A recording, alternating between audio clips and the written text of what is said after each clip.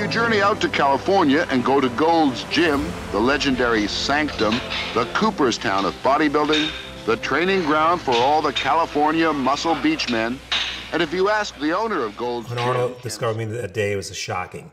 I was working out, I finished my workout, and my friend was with me, and I turned around, and Arnold was standing there.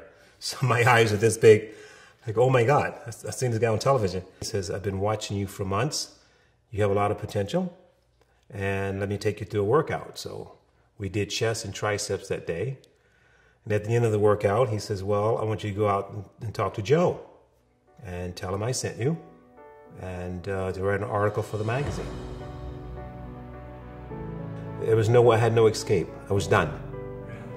Yeah. When I was 3 years old, I was abused and until I was 13 years old. Every day, physically, emotionally.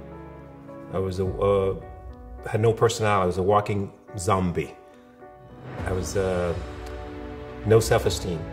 And the weights gave me that. It gave me an outlet. And like I said, I could train all day because it was an escape for me. And I enjoyed training. I wanted to build my body, but it was recovery. Like I said, it saved my life. I was running away. I got as far West Coast as I could get. And I'm never going back. And I said that. I wrote that in my book as well. I would never go back to St. Louis or Memphis. I've been running ever since. So now I don't have to run anymore. I'm free. So it's okay to tell your story. And you can survive without crime, drugs, jail. You just got to believe in yourself and get yourself in a positive environment. And bodybuilding saved my life. It was a lifeline for me. But I was trying to recover because a lot of times suicide was a short list for me.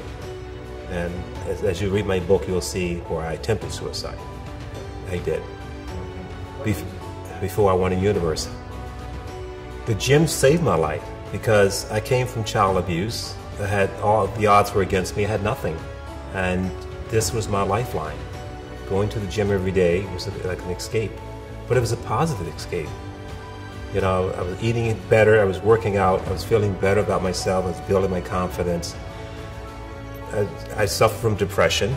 That helped a lot by working out. And like I said, I wanted to win. I wanted to live.